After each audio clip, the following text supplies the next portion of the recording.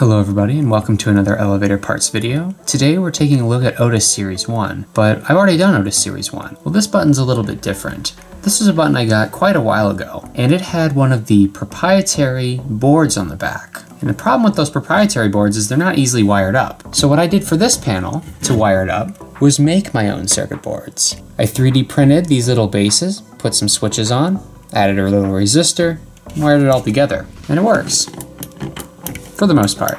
The problem that I have right now is obviously these buttons are clicky. Now there are clicky Series 1 buttons, but it's not really the same. Another problem is I didn't design these right, so when you push down on the button, it kind of bends the circuit board back a little bit. So I think we can do a little bit better than that. Since I've wired this thing, I've acquired myself a little bin full of circuit boards. Now these are the non-proprietary version that we can use to hook up to these buttons. Now I've shown these to you on my video, but I'll show them to you again. They're pretty simple. There's this little spot here for a lamp socket. Got our little connector pin there, the 4 pins, a resistor, little diode, and then on the bottom we have the actual button. So in this video we're going to go over again how to wire these buttons, but this time we're going to use more of a proper and more permanent method of wiring instead of taping wires on there and shoving lights in there. So this is going to be a more updated wiring video on Otis Series 1. Let's go ahead and get started.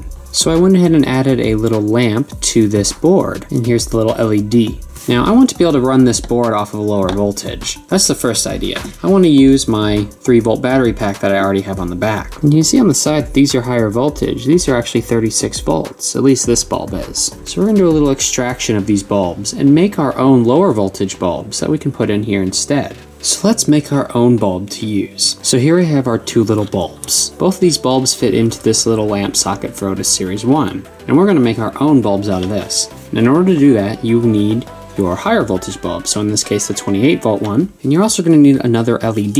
In this case this is a little bitty red LED. I want to make the other one green, so there's a green LED. So to get with this extraction, what you want to do is first take note at the pins at the very bottom. Now using a small pair of pliers you can carefully kind of unwind these metal pins, just like that, straighten them out. And then pull the old LED out. You'll notice that the LED that we extracted has a couple of little resistors on it, and this is what allows you to put the higher voltage through it. Hang on to the LED because it could be useful in a later project. But what we are really after here is this little shell. Now you probably guessed it.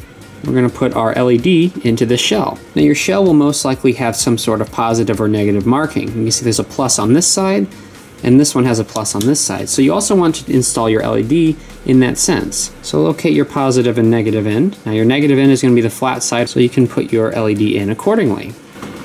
Now this process can be quite annoying, but once you get it in there, you'll see it sits down in there just like that, and your little pins are now sticking out of the bottom. And you just want to bend those over. Now if yours is my case where the ends are too long, just cut a little bit of the end off, and then finish clamping down the end. And now when you're finished, you'll have this little LED in here like that. Now that we've made our 2 small LEDs, it's time to get these put onto our circuit boards. So if you hold the board in this direction, so you have the resistor on the left, you want to make sure the positive side is facing down. Positive end needs to be right here. Now that we got our 2 little lights installed, it's time to get started with the wiring. Now in my previous video, I simply said to just tape some wires or solder them on here, and I don't really agree with that, but I also didn't have connectors at the time. Now we have this. Now this is a big random cluster of wires, but the thing that's important to note here are these connectors. Now the 2 pins we're interested in are these 2 outer ones here, the very far left and the very far right. The very far left one is your positive, so that's where you'll put the positive of your battery. And the very far right one is the negative end of your battery. And that's how you're going to hook all of these together. You can see that my yellow wire is my positive and my red wire is my negative. And then we also have some convenient hookups for the battery right here. I'm just going to remove these 2 blue wires first. The next step is to take the old circuit boards off the button and install the new ones.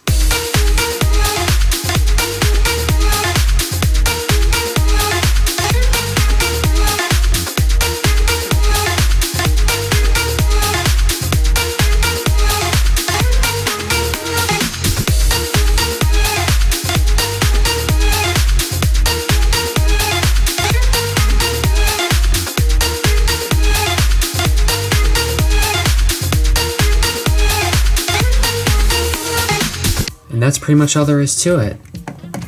And now we can see the button lights up again, and I think now it's actually a lot better than it was before. It presses more like a Series 1 button, with the proper contacts, and it actually lights up brighter and better than it did before. So I hope you enjoyed this little video of wiring this Otis Series 1, well, more fixing it up. But in the same way, this would be how to wire a Series 1 properly, much better than my other project before. If you don't have the connectors or the bulbs, if you want to see more of a janky way to do it, check out my other video of wiring Otis Series 1. But other than that, hope you enjoyed it, thanks for watching, and we'll see you guys next time.